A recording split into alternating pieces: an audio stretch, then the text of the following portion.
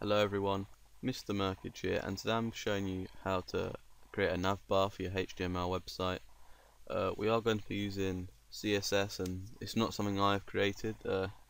As you can see on the screen, I've just found like a little like a base that we're going to be working with. Basically the HTML code I could show you anyway, but it's not going to differ, so I thought we might as well just take it from here. The main reason I'm using this is for the CSS coding, because I don't know CSS too well myself. I know the basics of it, but not very advanced. But if you click on the result, we're going to have like a navbar like this, so it's really clean. So yeah, I'm going to show you how to set this up, and we're going to be using this for the base of the website in future tutorials. So yeah, like I said, I'm going to go through like what all this is and stuff. But like just mainly it's the CSS file that I need, because I don't know it too well. That's the only reason. But yeah, this page will be linked in the description if you want to come on it for yourself. But yeah, let's just get on with it. So if we come into our new files, I'm actually just going to make a new home page. We're going to start again. So we just want to get the HTML code in, and obviously we would want to put the HTML tags, because this is only the code for the navbar. So if we was to save that and we call it homepage.html, if we were to open this up, you can see it's like all the navbars, like you could use this perfectly fine, but the CSS side of things actually tells it what to do, how it looks. Like it's like the design for the HTML. Like in HTML itself, you cannot make very advanced design in it. So like CSS works with it and it ties in, and you can make like nice looking websites. If you could use HTML without the CSS, you can't achieve nice looking websites than if you were to use it. So that's why we're going to be doing it. So yeah, these would work anyway, but you know, it's not very nice. So let's get into that CSS file I was talking about. So if we come into here and we just take this CSS code, copy that, create a new file, paste that in, and we just want to save it, and we can call this we want to call it nav.css. The reason is, well, I don't think it matters, but this certainly when you're coding CSS, this matters. As you can see, it says .nav. So if we go into the HTML coding, the actual class is called nav, so it will grab everything that we've wrote in here and apply it to that class. So everything in here is pretty straightforward.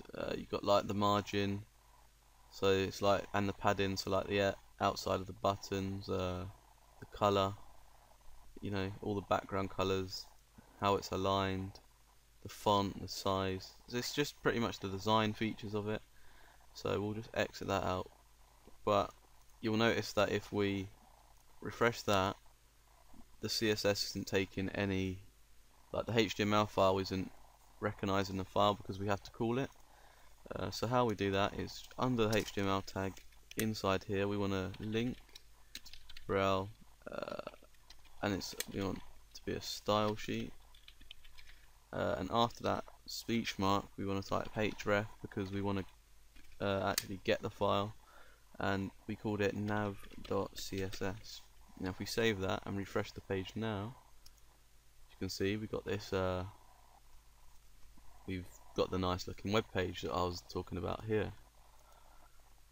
Now we can edit this, like I was just using this as a base to work from, but you'll notice that tutorials is white, but this is the home page, so we want to change that to the home. So if we come into the code, you'll notice that all these lines, well this line here in particular, is different from the rest, because this is active, and because it's active, we got the well, it looks like we clicked on it, but really we're not. So we just want to remove that class active there,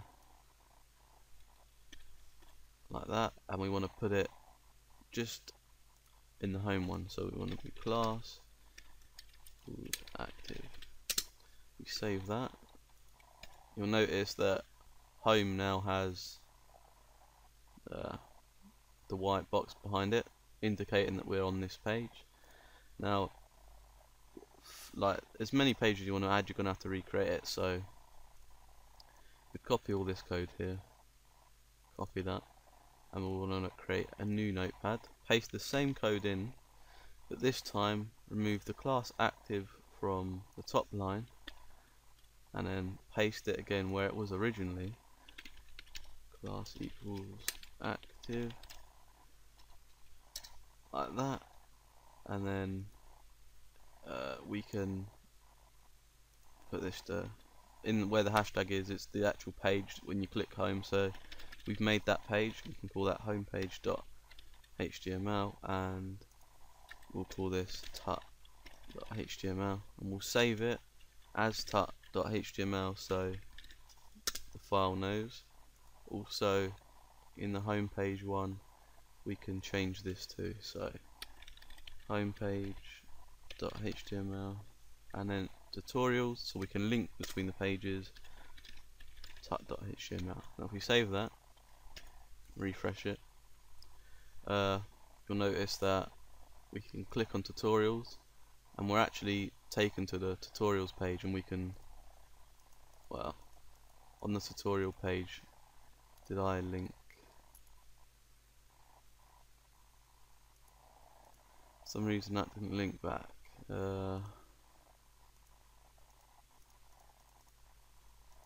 Anyway, we'll sort that out. But yeah, that's pretty much it for the basics. If you want to add these other pages, you'll just have to create the other file again. Also, just before I leave, it says tut.html, we just want to change that. So if we come into the code, we'll just use title, and we'll just call this tutorials so we know. Close that off with the title tag, save that, come into the home page, under here, title, home page, title. Now we'll just check this out. I've got tutorials, and for some reason it's not linking to home. Let me just look at that.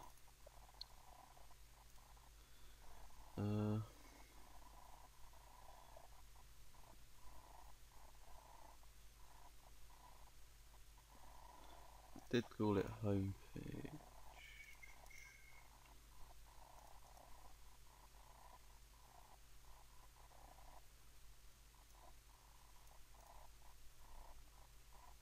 Right, so I have to work that out.